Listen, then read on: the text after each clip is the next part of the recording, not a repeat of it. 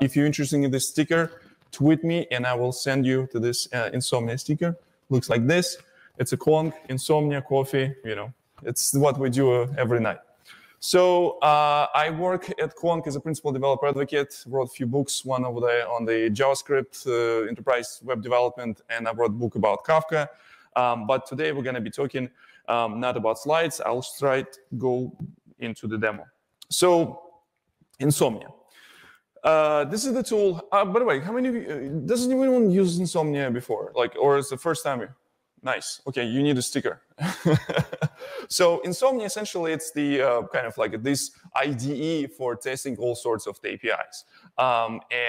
You can go there, just like type your URL and just click send, and after that you get the response, right? How many of you using curl for testing your APIs? How many of you are using HTTP? HTTP? No? What are you using for testing APIs? Which one? gRPC. gRPC, it's API, but what do you use for the gRPC curl? What do you use? So Insomnia has the ability to do this in one place. This is a reason why I like to do this myself, because I want to. I can have this in one place. I can have my REST stuff. I can go and create some like a gRPC request, GraphQL request, and all these type of things. So like a simple example, I have my simple service that will be return list of the Kong products, and this is actually runs in open internet. If you will go to apiops.kongproxy.me/GraphQL, you will be able to hit this one, but you know it's a post request. So we need to send this here, and I can send multiple different requests. So cool thing about Insomnia, it understands schema immediately, so you can get this schema, and after that you can get stuff like auto-completion, which is what you expect from IDE, right? So it will do the thing for you, and it will understand what kind of properties you're putting there, like a type or like a description. So, and after that we can send this. So Insomnia has this low-level things. You can always go and check what is available there. For example, headers for this HTTP request, you can see what is coming here. So in this particular case, header says which pod name it goes from the Kubernetes. And also, very cool thing is when you're investigating and trying to figure out like what the hell is going on, and if it's a connection broken or my application is not working, something like that. It has this like a timeline thing. So that's intro to Insomnia. We're done with this now, and I also showed you some of the GraphQL things. Let me show you one more thing. So with Insomnia, you can also do requests that require some of the parameters. So I have a service that will request some of the Kong products, and I need to provide the type of the product. So for example, if I'm interested only on open source technology that we do, I can do this here, because here I have a parameter, and here I can inject this parameter into Insomnia. It only will return only open source projects. So that's for some of the stuff that you can do for GraphQL. Also, I can put arbitrary queries here, like whatever you are expecting here. You can put some additional headers if you will be doing this type of things in your application. Now, so Insomnia also can understand automatically infers schema from your GraphQL thing, and also allow you to show some documentation. So for example, here right now, I'm actually introspecting some of the API that's available from the SpaceX. How many of you knew that they have a GraphQL API? Wow, I thought I would be, okay, so let me share this stuff with the people on the meetup, and everyone knows this. No one knows this. Okay, so it is a thing. So the SpaceX have GraphQL API server. So you can go and see all this type of stuff. So see, you learned something useful today. You can get information about the rockets here. Like if you go in here, you can do things like, if you're not interested in getting full result, in Insomnia, you can put this like a JSON path type of thing. You can go into data, what was the data rockets? the rockets, and you can get like a shorter version of this thing, and you can put the description. It's client-side kind of filtering description. Can you do that? Rockets, it's an array. We can do this description, for example, number 1. Also, you can do this. One of the things that we can see here, in this particular case, I'm not hitting this API directly. I'm hitting this API through some cache service, because I like to have ability to maybe not abuse some API, public API, and will be like rate limited. So I put a little bit caching on the side thing. So this is what we do at Kong. We build this solution called API Gateway that can do things for your application if you don't have access to the code. For example, in this particular case, I don't have access to SpaceX API code. However, I can cache some of the responses, and this is right now stored inside my Kong Gateway side of things. We talk a little bit about Insomnia for REST and GraphQL. Insomnia has a companion tool called Inso. And this is something that you actually running somewhere around your CI. So everything that you develop here, everything that you develop, this different requests, different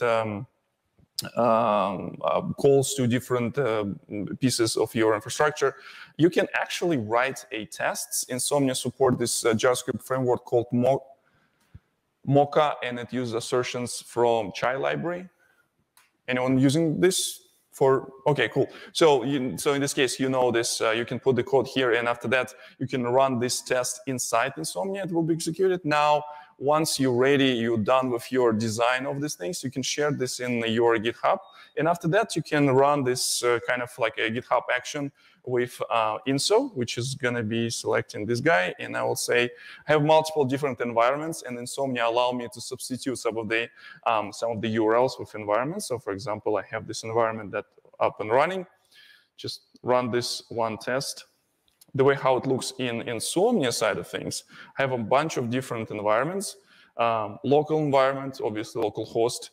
There's no place like local host. The OpenAPI environment, so it's like a publicly deployed API thing that you can go and play around.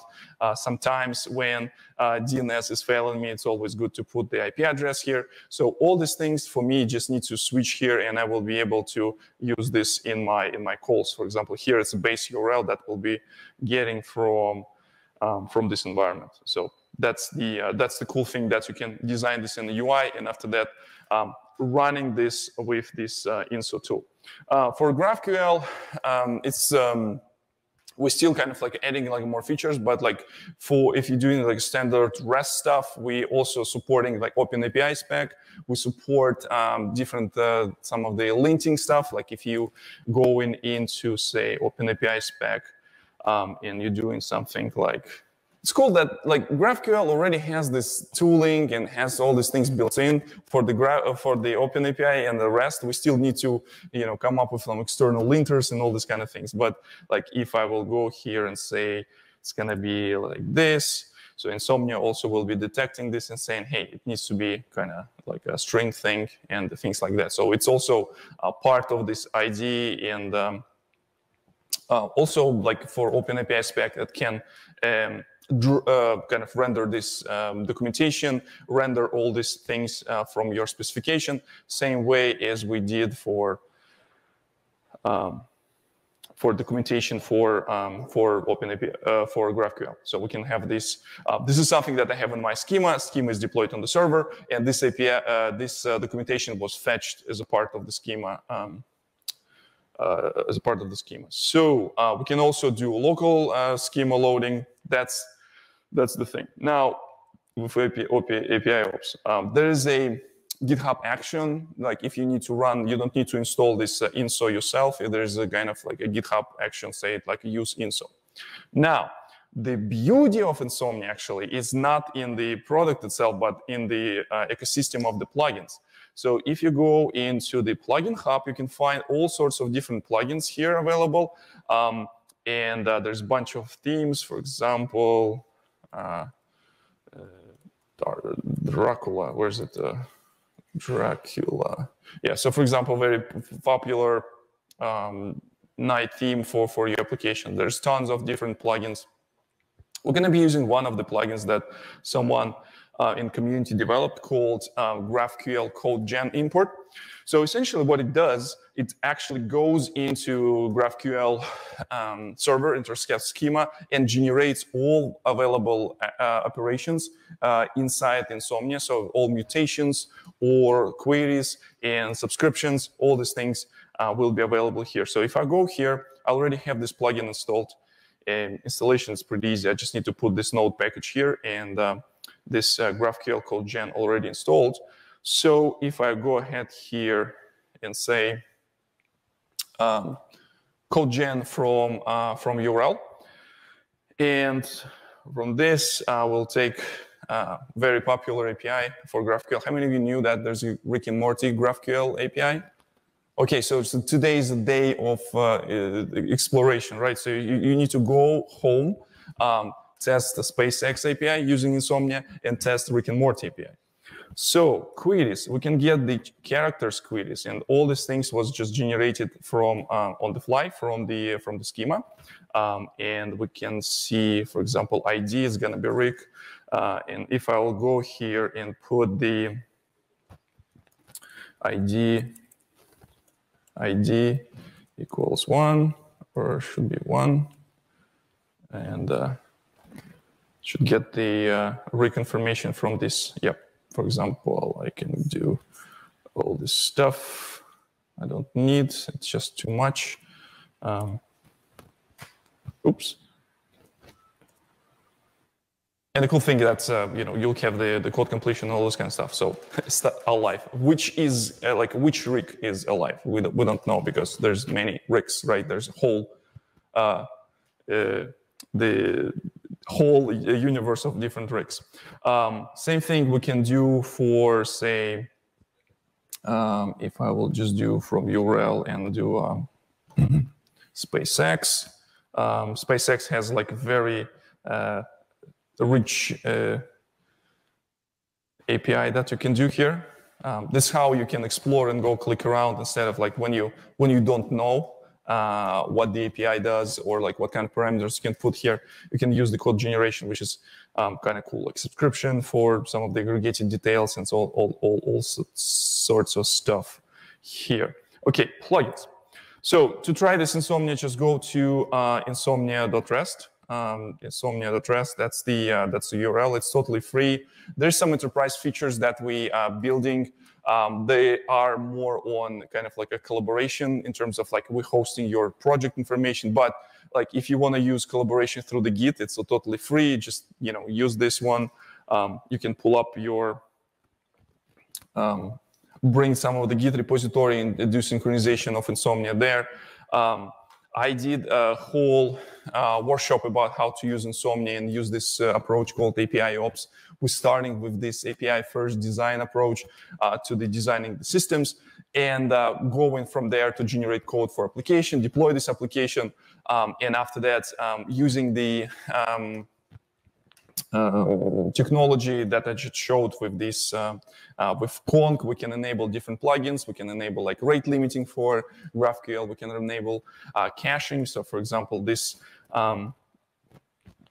SpaceX API that I'm hitting here, protected by my caching plugin. So I'm going there and hitting there, and say like enable this caching plugin for all my calls. That's the part of the API Ops, and GraphQL is a part of the API. Also, great tool to explore. So, give me please promise to try Insomnia today, explore Rick and Morty API, and explore SpaceX API.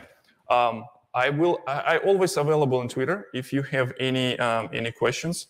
Also, I am running some sort of like a bi-weekly, like two times every 2 weeks. I'm running like live streams where I'm talking about the API stuff, different technologies called Kong Builders on Kong YouTube channel. If you're interested in this type of jazz, please join me and ask question live.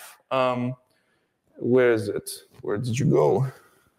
Where's my Yeah, and you can always send me a tweet if you have any questions with regards of any type of APIs, including gRPC as well. I have a different session on gRPC stuff and how to build this up with Kong and gRPC. Thank you so much for your time. My name is Viktor Gamov, and as always, have a nice day.